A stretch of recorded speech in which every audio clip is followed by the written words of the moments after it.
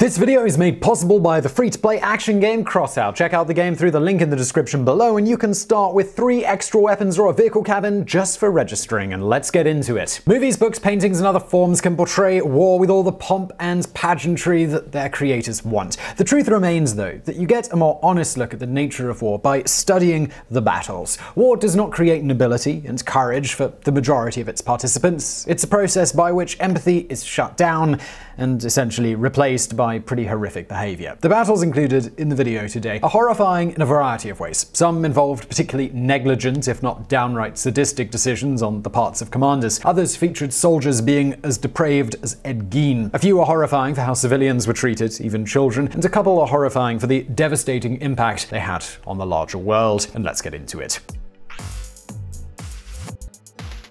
Number 10. The Battle of the Wilderness. Fought from May the 5th to the 7th in 1864, this was the first battle between two of the most celebrated commanders of the American Civil War, Ulysses S. Grant and Robert E. Lee. Badly outnumbered, the Confederates under Lee needed to attack the Union soldiers in the thick forests of the wilderness to offset their enemy's numerical advantage. It was the same location where Lee had won his most brilliant victory at the Battle of Chancellorsville the year before. This would be one of the worst battles of the war, resulting in more than 20,000 killed and wounded in fighting that was so confused soldiers shot their own generals. Tactically, the result was a stalemate, but as Grant ordered the Union troops to continue around their opponents to the Confederate capital of Richmond anyway, it signaled the eventual end of the Confederacy. Still, it would leave in its wake a moment that stood out for its grimness even in those 4 years of carnage. The forestry of the wilderness was especially dry during the battle, and in the confused fighting, many wounded were left where they fell. With sparks from muskets and rifles flying freely, dozens of forest fires broke out. That left many soldiers to be incinerated by the approaching flames or suffocated by the fumes.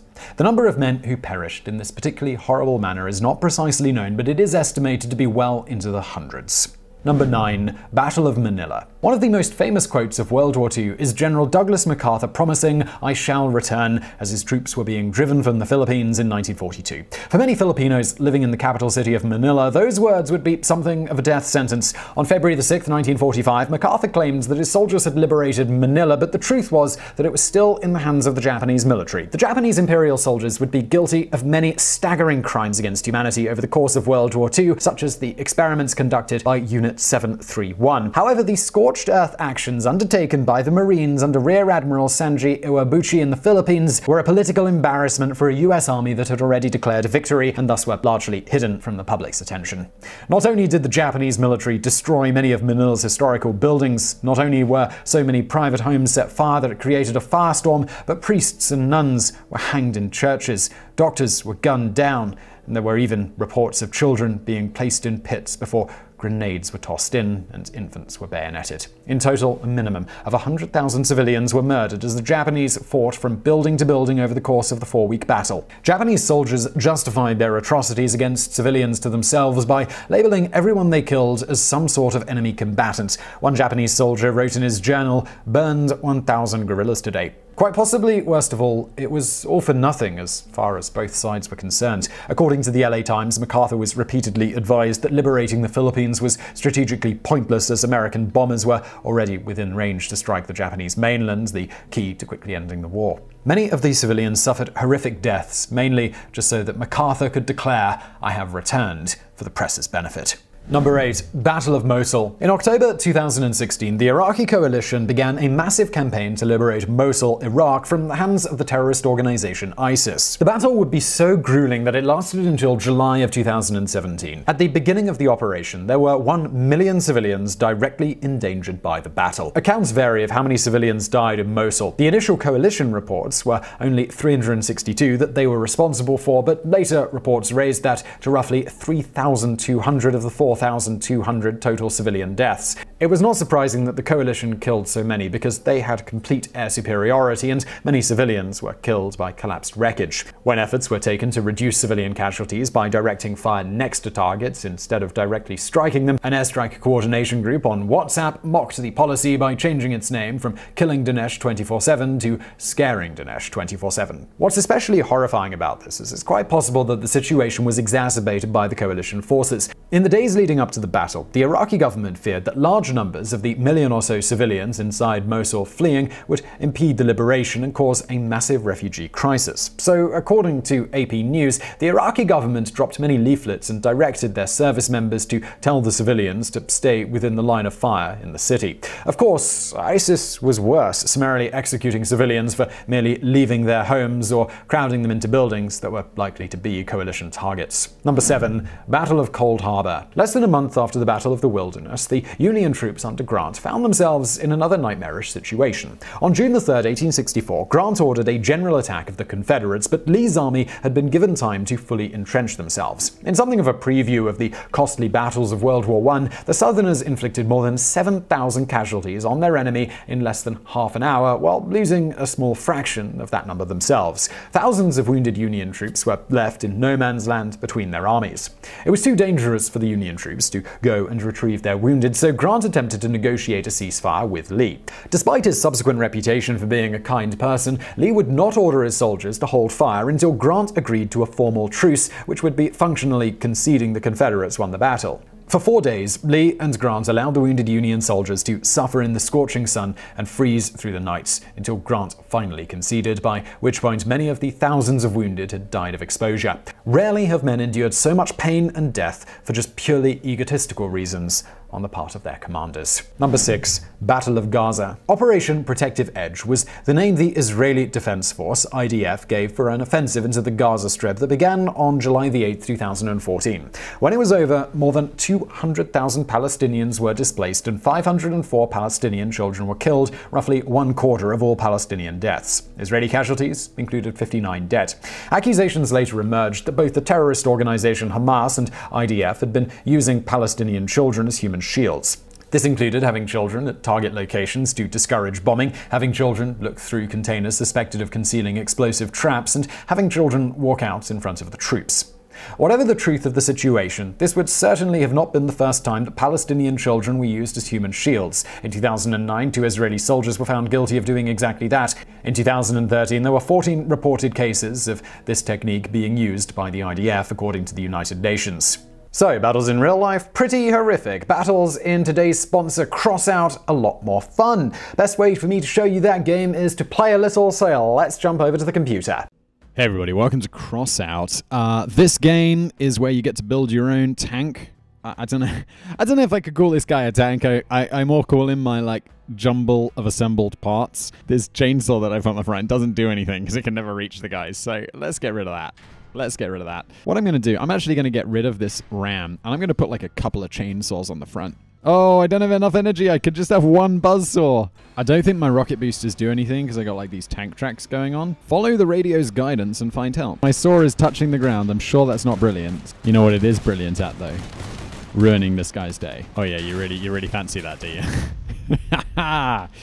Oh, look, you're just a shell of your former self. So, guys, this is Crossout. Basically, what you do is you just roll around, you mess some guys up, and there's just loads of different game modes. It's super easy to get started with. I didn't even read the instructions, and I'm doing fine. So, yeah, join us on the battlefield for free. If you sign up using our link below, you can get a starter set, 3 extra weapons, or a vehicle cabin just for registering. It also helps support the show, so that's awesome. Link below.